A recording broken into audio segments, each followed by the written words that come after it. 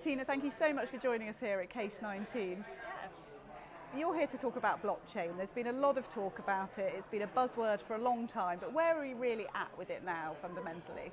Yeah, I think it's hard for people to sort of envision where we are in the development. On the one hand, it's such a nascent technology, and we're seeing a lot of development on sort of even the protocol layers of blockchains and sort of different kinds of blockchains emerging.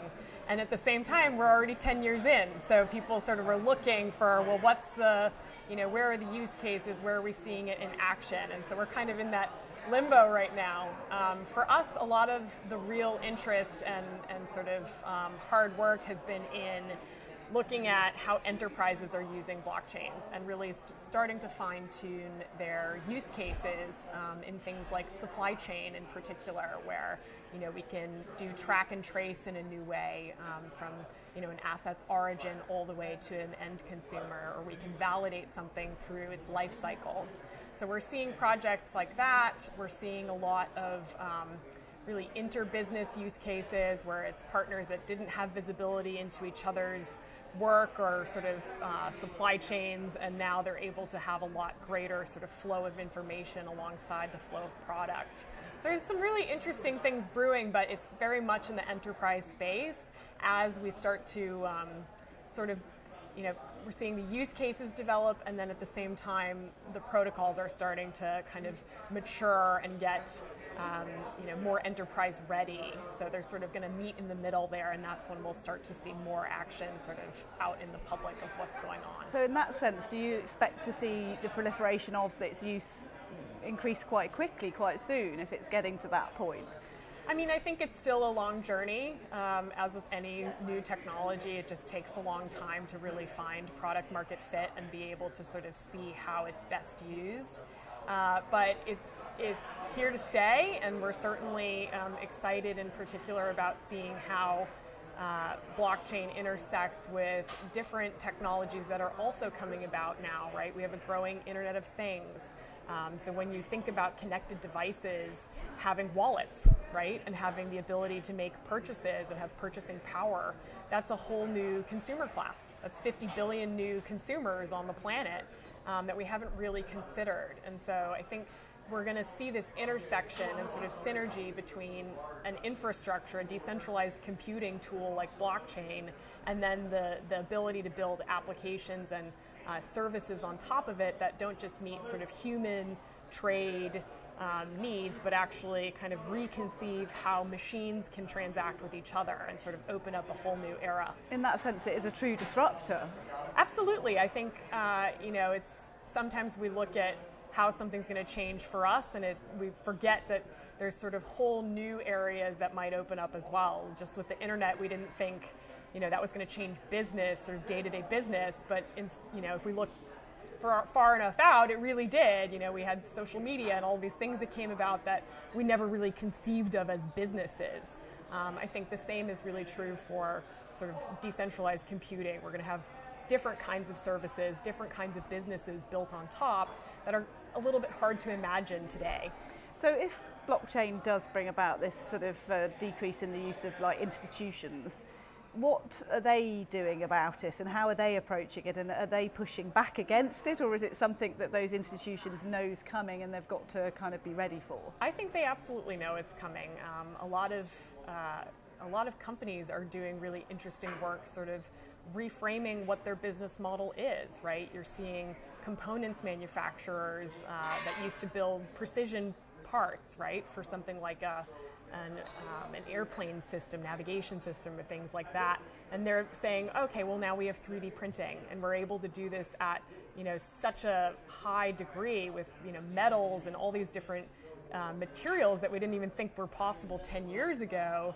How do we reconceive this kind of traditional company that made a given part into a company that maybe just sells the file, the design file, the CAD file for that kind of object, and then uses something like blockchain as a license management tool or as a way to sort of verify a file and make sure that it is in fact correct, and you can buy subscription models. So you're seeing sort of companies that were traditional components manufacturers maybe turn into a SaaS company.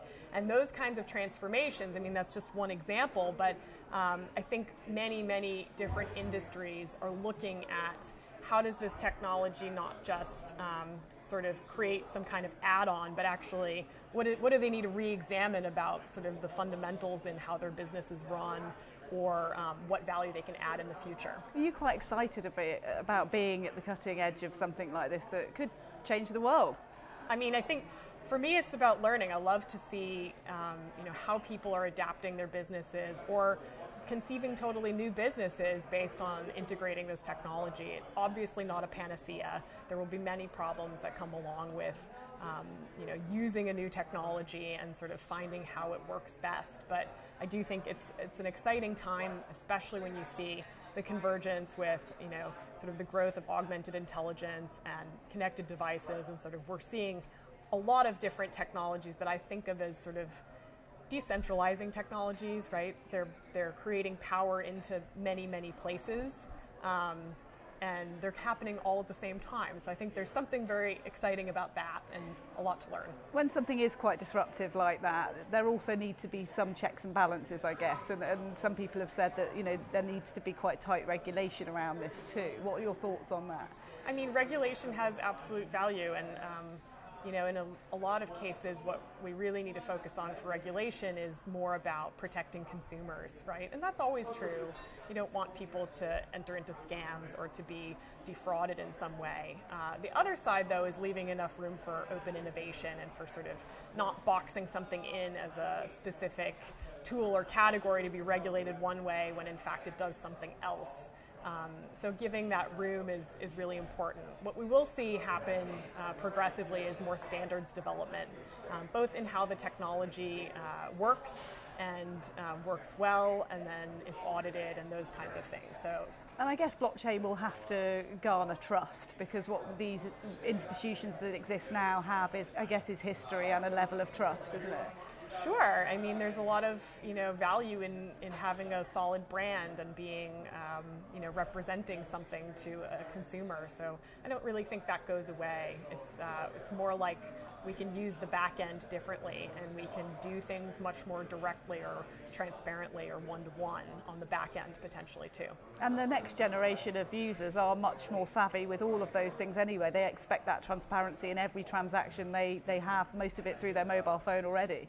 Sure, and I think when you think about sort of the next generation of users and consumers, a lot of it, they care a lot about these more one-to-one relationships. They want to be able to buy something from a country they've never visited, or there's a much greater appreciation for some of the things that we sort of take for granted as globalization, and now being able to sort of reattach the stories and the value of much more direct kinds of transactions at really great distances is kind of cool.